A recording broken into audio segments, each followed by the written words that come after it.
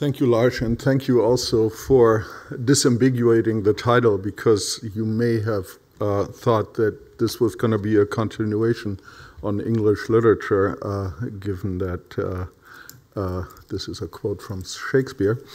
But as Lars said, it's actually about something else. It's about a use case of the CLARIN research infrastructure from the fields of historical linguistics and the history of linguistics. It's joint research with Alex Erdmann, who is here today, and with Brian Joseph, who unfortunately could not be here. So let's see whether I got the right direction here. Yes, but Brian was the one who got us started with this. He actually wrote me an email in August 2015, and he wrote at that time, "Hi, I have a question about the German lexicon. I have noticed that whereas most early mentions of Albanian in American works use the designation Albanian, Leonard Bloomfield, in his 1933 work Language, uses Albanese. I wonder, of course, if Bloomfield was influenced by his German training and by the German adjective Albanisch. So I'm wondering if there is any way to gauge the relative frequency of German Albanisch versus Albanesisch between 1850 and 1950. We get inquiries like this about once a month, but rarely are they put so well and the homework is defined so clearly." So Brian closed with thanks in advance for any help you can offer. And the passage that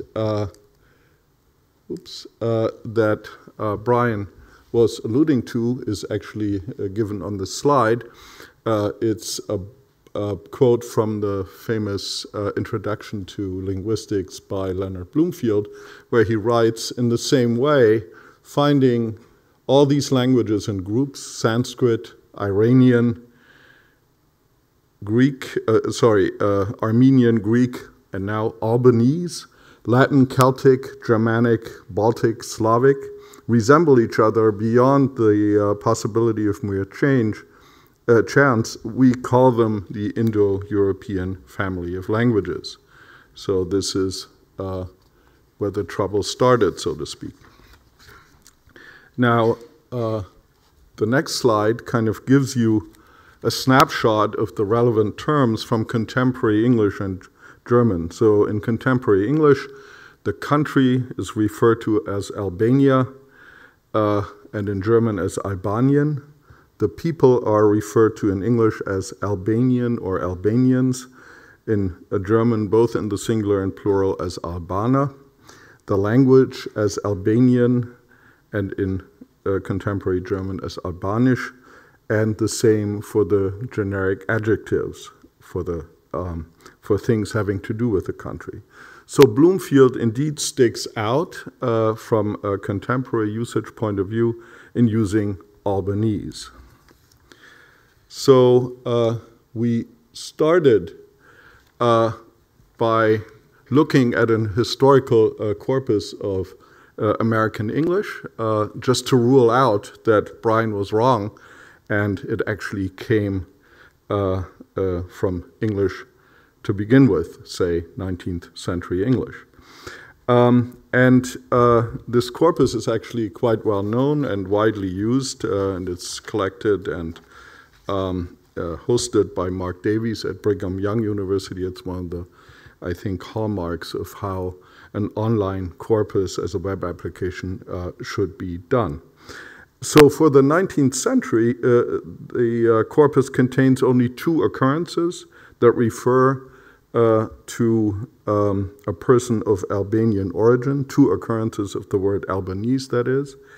And there are 28 occurrences in total. The other 26 are from the 20th century, and they actually all refer to a person with the last name Albanese, most prominently an Italian opera singer who had some claim to fame in the 1940s in New York. So here comes the first lesson learned. Never believe your corpus, right?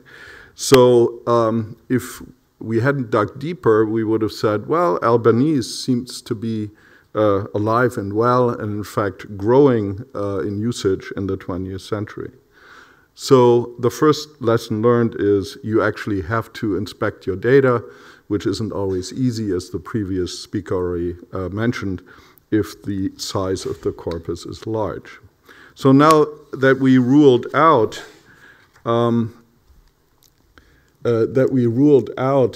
English as a likely source for Bloomfield's usage, we turned to German, and here we used 3 historical corpora.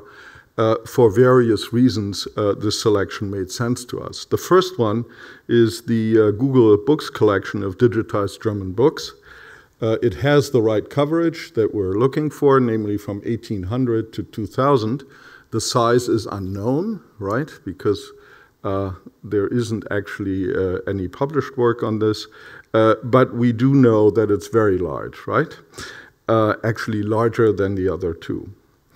The second is the German Text Archive, housed at the CLARIN Center at the Berlin-Brandenburg Academy of Sciences in Berlin. Coverage 1600 to 1900, 142 million words, accessible via the CLARIN infrastructure. And the third one is sort of the complement to the German Text Archive for the 20th century, the corpora of the Digitales Wörterbuch der deutschen Sprache, also housed at the BWAW. Now, there was another reason we wanted to contrast the Google Books corpus with CLARIN corpora, because after all, one of the things that people in CLARIN probably get asked the most by critics is, why do you need to develop all these resources and tools? Don't you just go to Google and Google can do it all for you already? So we thought this would also be an interesting use case to see how the functionalities of the Google Books corpus matches up to the CLARIN infrastructure. And this is also why we then started with the Google Books collection and their really very, very good Ngram viewer. And we entered here the words Albanisch and Albanesisch, and what you can see here, not very well, but what you can see is that Albanesisch actually outranks Albanisch, which then, of course, supports the hypothesis that Bloomfield's usage of the term may come very well from German, an hypothesis that's also supported by the fact that Bloomfield's linguistics professors all had German origin, and he himself, Bloomfield, spent 2 years abroad as a visiting scholar at the University of Göttingen in Leipzig, as you can find out from his Wikipedia entry. Now, if the name Albanese is the preferred designation of the language, then one would assume that the people from Albania in the 19th century German would be referred to as Albanesen, right? Albanesisch, Albanesen, that would be the natural pair. And again, we consulted the Google Books collection. And the results are somewhat surprising or disturbing, whichever adjective you would prefer, in that Albana is actually much more frequent and outranks Albanese in the Google Books corpus. What are we supposed to conclude from that, right? One conclusion would be that Albana is actually the preferred term to refer to the people from Albania, and Albanese is a kind of secondary variant. And here is the next surprise. This conclusion is actually incorrect, as we will see in a minute. So what does that tell us? It tells us that we can't simply look at unigrams without actually looking at what these terms refer to. And we found this out only once we started inspecting the linguistic context of the lemmas involved using the German Text Archive. And this is what is shown on this next slide, which shows you first that the words Albanisch and Albana are actually the earlier terms. They're older in some sense in this corpus. So the first occurrences of both terms are already in the 17th century, with Albanesisch and Albanese entering the corpus roughly with the French Revolution. Okay? So they're about a century younger, as it were. And the latest data point for all four of them is 1913, which happens to be the last year that's currently covered by the DTA. Now, it turns out that Albanesisch and Albanese, if you look in the corpus for the reference of these terms, always refers to the people or the language of Albania.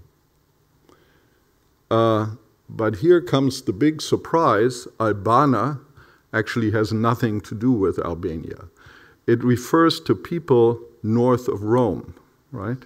So there is an area north of Rome called the Alban Mountains, and since the corpus of the DTA covers lots of history books, including books, of course, about the Roman Empire, this term is also very well represented in the DTA, as it was, as you will recall, in the Google Books collection.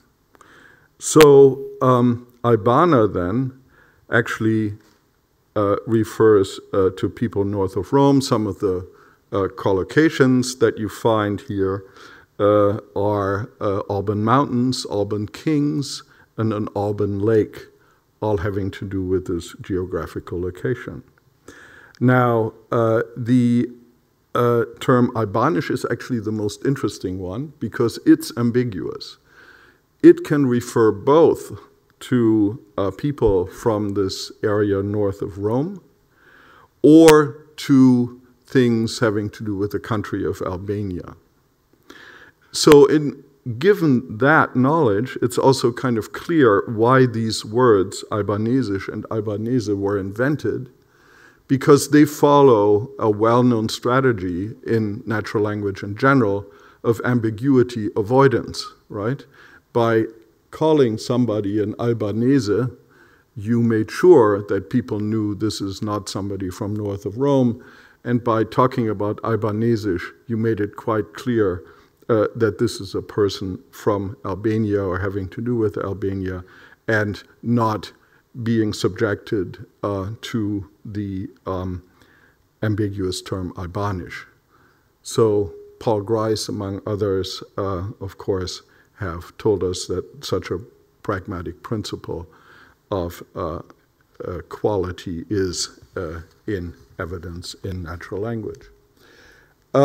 And you can also see this in the bigrams of the Google Ngrams. So what you can see here is that for the 19th century, the bigram Albanesische Sprache actually outranks Albanische Sprache, and it's only when the unigram Albanesisch kind of fell out of favor that then the term Albanische Sprache, Albanisch being ambiguous to begin with, then, as it were, took over the job of referring to people of Albania only.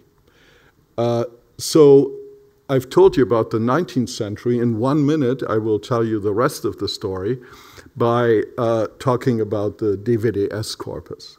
So this is the corpus of the 20th century. So what you see here is that Albanesisch is a word that's dying out. So in contemporary German, Albanisch is in fact now the only adjective being used. But at the time when Bluefield was writing language, Albanesisch was alive and well, and therefore the likely source of his usage in his book Language. The semantic change of Albanesen to Albana is actually even more interesting in a way, because what is happening here is that yet another word kind of timidly is entering the stage in the 20th century that kind of builds a bridge between a word that's dying out, namely Albanesen, and a word that's just coming into existence, namely Albana, which is the present term. And in between, when speakers aren't quite sure what to use, some use Albania. This, by the way, but that's just a side note, might be an interesting finding for game theorists who are looking at semantic change as a way of words competing for the stage. And that's what I think is actually going on here. Now, Lars is going to tell me in no time that I'm out of time. But of course, there is the old trick, and I hope I can do this now. Yes, there is the old trick of referring cataphorically to the discussion period, right? So if you have no questions, I have an additional offering, which is a tool called Diacolo, collocation analysis in diachronic perspective. This is a movie that tells you what the collocations, following up on the previous talk, of the word Albana are, starting with the 60th century and going all the way to the year 2000. And if I don't have a chance to show you the movie, I can tell you what it's all about. So Diacolo is actually a web application that's built by Brian Jurisch. It's a CLARIN use case. It's also on the CLARIN webpage. And it shows you, for any given time slice, what its typical collocations are. And the actually, somebody is playing the movie already. I have nothing to do with it. And so what's happening is the first collocation, the oldest one, is Römer, Romans, which is actually no accident, right? But as we're going along in time, the most strong collocate in the 20th century is Serbe, which of course is also not surprising given the Yugoslavian wars in the 1990s. The Albanians and the Serbians collocated in all kinds of way in friendly and not so unfriendly terms. And I just want to, if I may indulge you, give you a couple of lessons learned, because we are thinking of this as a use case. And the lessons learned for us were, don't trust corpus unigrams, take a look at keyword and context, look at collocation analysis. And what's crucial in terms of functionality, and this is where Google Ngrams unfortunately is lacking at the moment, is a seamless navigation from the corpus occurrences to their context exploration in terms of keyword and context. So this, and that's the good news, I think, for CLARIN, is why we're needed, and Google Ngrams, although they have a very good Ngram viewer, doesn't quite suffice for our purposes. Thank you for your attention.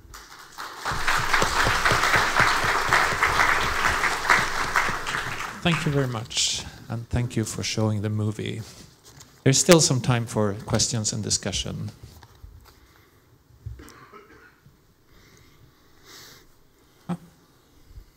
Oh, sorry. Yes, thank you. I'd be so bold and ask what's so nice about the Ngram viewer.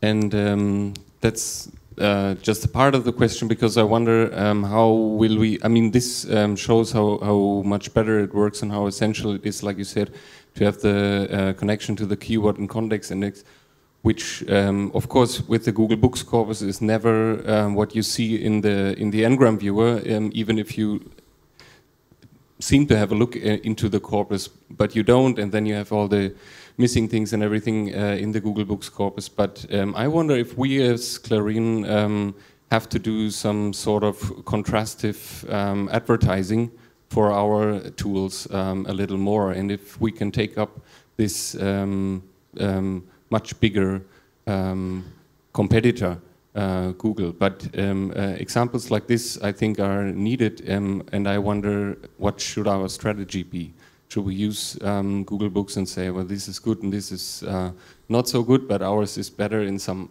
respects. So it's kind of hard after presentations like this to tell people. Well, what you actually want to tell them is don't use Google Books for your research, maybe as an entry point, as you did. But you also said the Ngram viewer is quite good, so maybe we should build something like that in CLARIN. Yes, thank you for that question. I would like to kind of use a metaphor that was introduced by the previous speaker, namely that of distant and close reading. I think the Google Ngram viewer is great for distant reading. It's good as a data exploration tool that can tell you something about what you're looking for. It can tell you some trends. But then, if you stop there, you are in real danger of missing the boat, as I showed you a couple of times in this presentation. I must admit that I, of course, had a strong CLARIN bias when I did this homework, right? Obviously. But there was actually a colleague who also replied to Brian Joseph's email who said exactly what we would expect. Oh, just use Ngram viewer, right? Okay. So I was, in a way, also then charged with the homework of trying that out. And the Google Ngram viewer is good if you know what you're doing, and if you know that unigrams can, of course, in an intelligent way, and if you have enough knowledge, as our previous speaker was saying already about your domain, using the right bigrams, right? So if you then actually probe quite pointedly for the bigrams in German now, of course, but translated into English, Albanese language versus Albanian language, right? Then you again get very good, very informative results, right? Another topic which I didn't touch upon here is, of course, the question of metadata, right?